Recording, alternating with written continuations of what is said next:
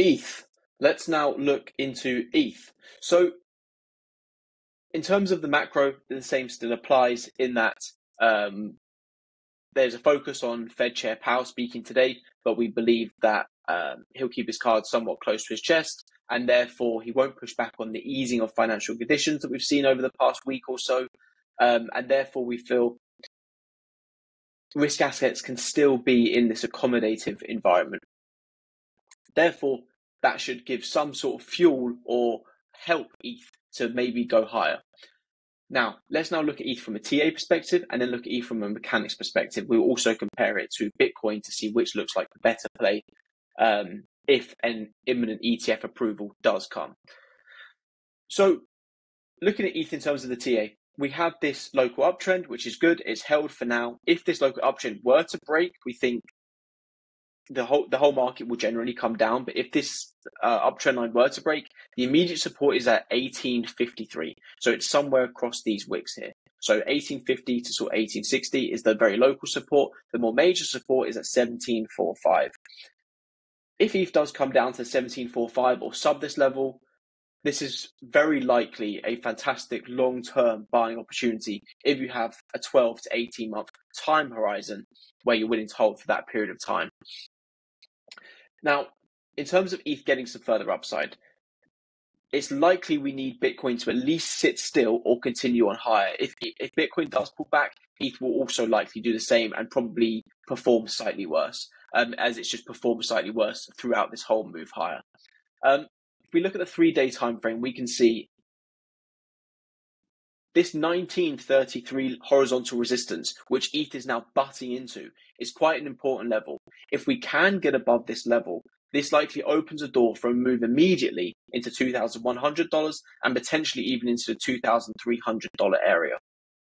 If we look at the funding rates, we can see across the board, they're still relatively positive and not signs of overheating. Of course, on these less liquid exchanges like BitMEX, for example, the funding rate is massively positive because nobody essentially wants to go into the short. So the exchange have to have a really positive funding rate to try to entice those shorts in to bring the derivatives price back in line with the spot price. But if we look at this across the exchanges and get a more sort of view across the market as a whole, we can see that weighted funding rate has kicked up in the last 24 hours or so. So we've gone from plus or positive 0.0113, so call it 113, to now 161. So there is a movement higher here, suggesting that there is a stronger, greater bias to be long. So should we be concerned by that? Well, the open interest is high, but it hasn't gone dramatically higher like the funding rate has in the last 24 hours. What this suggests is that the open interest is getting slightly higher, but it's not at overheated levels. And because we've seen the funding rate go meaningfully higher, but open interest not go meaningfully higher, this essentially means that this is probably shorts coming off, being taken off, rather than more longs piling in. So essentially it's just a number of participants closing their shorts. So overall, this is still a relatively healthy setup. You'd rather the funding rate not be as positive as it is. It's much better to be around just the positive 0.01% mark rather than at 161. But overall, this is still relatively positive in terms of an actual setup from a mechanics point of view. We like ETH, and if we look at it on the weekly time frame,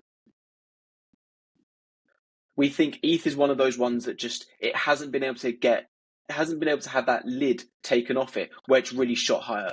Bitcoin, for instance, was able to get above that $31,000 area, which then opened that lid or lifted that lid off of it, and it was able to go markedly higher.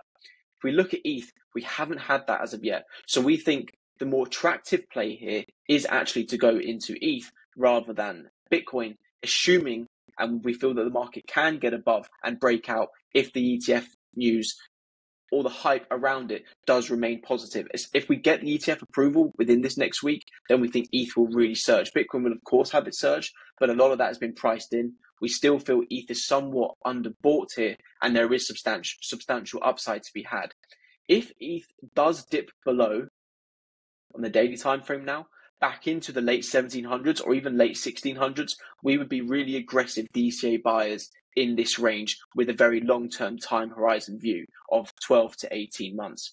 However, looking at this on a more zoomed out time frame, we still feel that 1900 is a very good price for the long run, and it still leaves you with substantial upside potentially in the short run and also the long run. So overall, we do really like ETH here currently, and if there were to be a 10% pullback, we'd be strong, aggressive DCA buyers into